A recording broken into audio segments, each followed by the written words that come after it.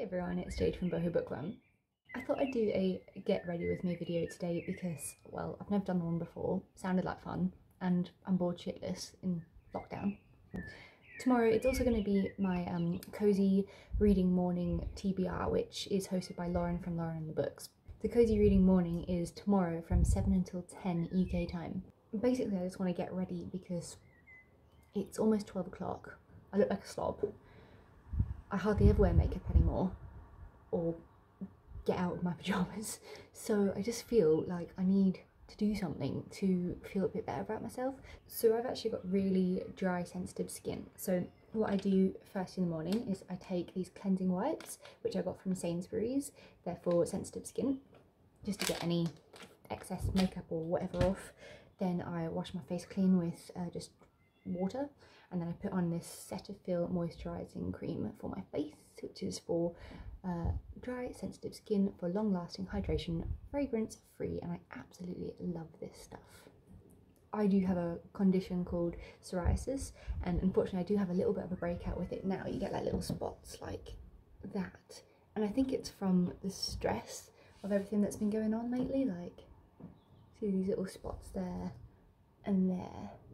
Don't know if you can see, and I've got a couple on my body, but so I've got to be very careful with the kind of cream that I put on my skin. So this one I find really helpful if you've got psoriasis. The other reason I'm deciding to get ready today is because I am actually leaving the house for the first time in a while. My normal cream for my body after I shower is finished, sadly. It's my favourite cream, but it's all gone. So I need to go to Sainsbury's and get some new body cream. So I need to get ready and not look like an absolute slob. Maybe drag a brush through my hair. Fan. Right, let's get ready. So I'm not really your like typical girly girl. I don't have much makeup in my life at all. So, and I don't do things like concealer and stuff like that. My makeup routine is very basic, considering I am actually a makeup artist, although I haven't done makeup art for a long time. So what I use for my foundation is Estee Lauder. I absolutely love it, and it has never affected me with my sensitive skin. And this is the Double Wear Stay in Place makeup, and it's got a sun factor of 10. I use the 3C3 Sandbar. Don't know if that's gonna focus for you, but there you go. And I apply that to my face with a beauty blender. This is how I have to film because I don't have a tripod. Great angle. So for Cosy Reading Morning, I'm going to get up at about 6:30 tomorrow morning, and I'm going to make a cup of coffee. First and foremost, the important stuff. Wrap myself up in my dressing gown. Cozy up either in bed or on the sofa, depending on what the rest of the household is doing. And I'm going to crack open my copy of Game of Thrones by George R.R. Martin. I'm like over halfway through it now, and it's a beast of a book. It's really thick. But I really want to rewatch the TV show, so the sooner I can get through the book, the better.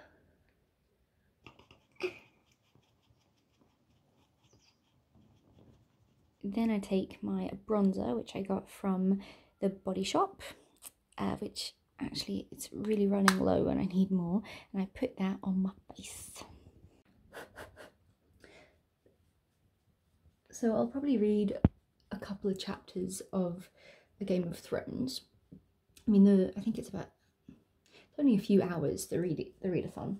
So I'll do a few chapters of A Game of Thrones, make a cup of tea after my coffee, and then I will most likely go on to read this comic book called Fables, which is kind of like a fairy tale retelling, and it's got all your old favourite fairy tale characters in it, like, you know, Snow White and Jack and the Beanstalk and stuff like that. Okay, then I get my Inglot illuminator out and I put that on my eyes, just to make my eyes pop a little bit. I like putting it just under my eyebrow. Probably the worst makeup artist in the world, really. See, like, and you just kind of rub it in to shimmer around your eye like that, which I really like to do. And then I've got quite a number of audiobooks that I need to get to. So there is a new B.A. Paris book out on Audible called The Dilemma, so I think I might give that one a go. Right, now you might find this a little bit odd, but what I do next to make my eyebrows look a little bit more sculpted is colour my eyebrow in a little bit. So The Dilemma by B.A. Paris is, I don't know if you can see how that's kind of just sculpts it a little bit. Colour that in a little. The Dilemma is about this woman who's turning 40 and she's really excited. It's going to be her birthday party. She's been planning it for ages. The only person that won't be attending is her daughter. So this woman's husband is called Adam, and he doesn't really know why the daughter's not attending and why this main character whose birthday it is, why she's happy that her daughter is not attending the birthday. So she's got this big secret that she's waiting to reveal after the party finishes. Alright, so then I've got my Inglot eyeshadow palette. So when I bought this, I got all my favourite colours, which are all the earthy tones, and then you had to choose another one, and there weren't any other ones that I liked, so I got this green that I've actually never used. So what I do normally is I take that one, and I put that one as the base, and then that one, and then that one around the creases of my eyes.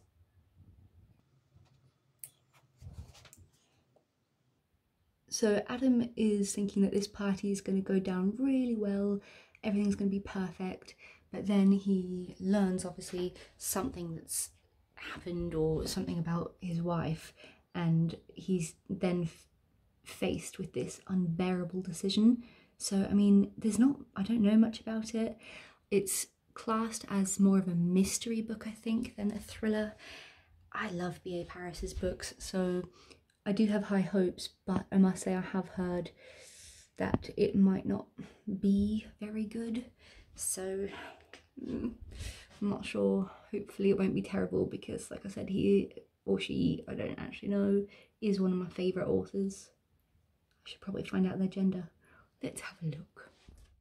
Alright, yep, so I'm on the Goodreads page. It's a woman. Sorry, BA. I only found out yesterday that J.K. Rowling's real name is Joan Kathleen Rowling.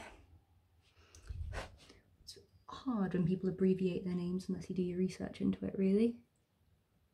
So yeah, B.A. Paris is a British author, but she spent most of her life in France. Okay, this is probably my favourite beauty product that I own at this point. This is the Maybelline New York Lash Sensational Luscious Full Fan Effect, and it makes my eyelashes look so much bigger than they are. I love it so much, and I'll be very sad when it runs out if I can't find it again. I mean, look at that difference already, it's amazing. So my favourite B.A. Paris book would have to be Behind Closed Doors. It's the first one by her that I read, and I absolutely loved it. Could not put it down. One of the best thrillers I've possibly ever read. And if Erica's watching this, I have heard you, and I will be doing a thriller book recommendation video soon, I promise. Thank you for your suggestion for future video ideas for my little boho bookworm channel, which is often so neglected, but I am really trying to pick it up again right now. Look at that, it's amazing. I am such a twat.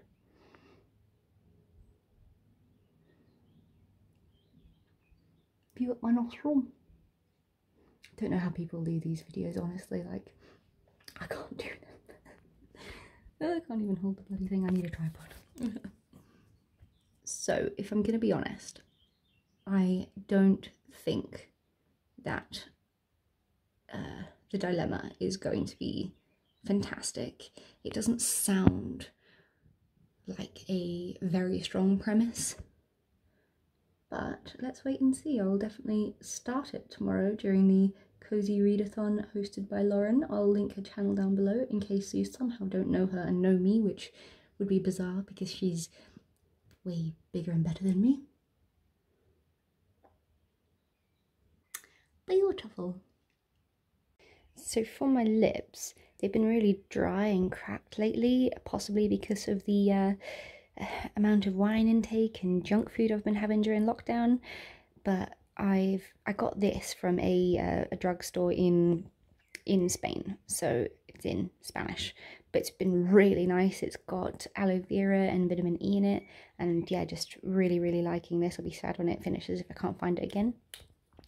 And then I slick on this lovely lipstick, which is a L'Oreal Paris, and it is number, the dog chewed it, but that's a bit shit, isn't it? Doggy. But it's a really nice colour. I love this colour. You can already see how much I've used that. How much is left? Oh, it's almost finished. So sad. Alright, so this is this colour. It's like a plummy kind of colour, I think, but I really like it.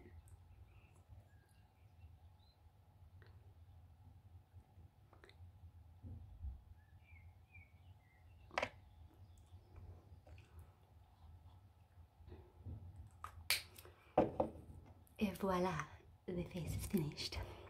Alright, so now I've got to choose some clothes and get out of these baggy pyjamas that I've been living in lately.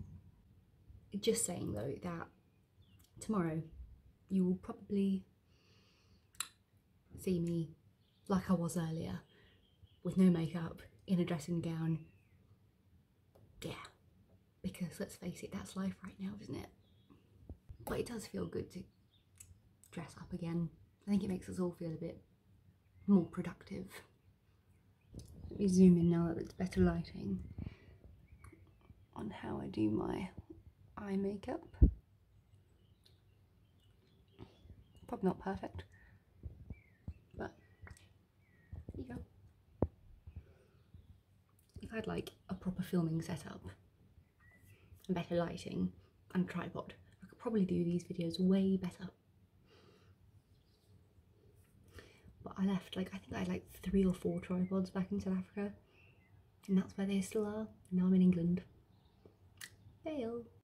So I actually really don't have many shirts here, or clothes in general, but I have recently become vegan, so I got all these vegan shirts. Maybe, I think I'll go for this one today. As I can wait. Now what to do about this? I need to wash it actually. It's in dire need of a wash. That'd actually be a pretty cool hairstyle. If I like shaved one side, had this like a bit longer. Dude, I've just figured out my next hairstyle when hairdressers come back out. That looks pretty sick. What do you think? Cool. I actually really like it. Huh. Quarantine is really getting to me. Fuck. I'm gonna go now. I'll vlog tomorrow with my Cosy Reading Morning. So I'll see you then. Looking shitter than this.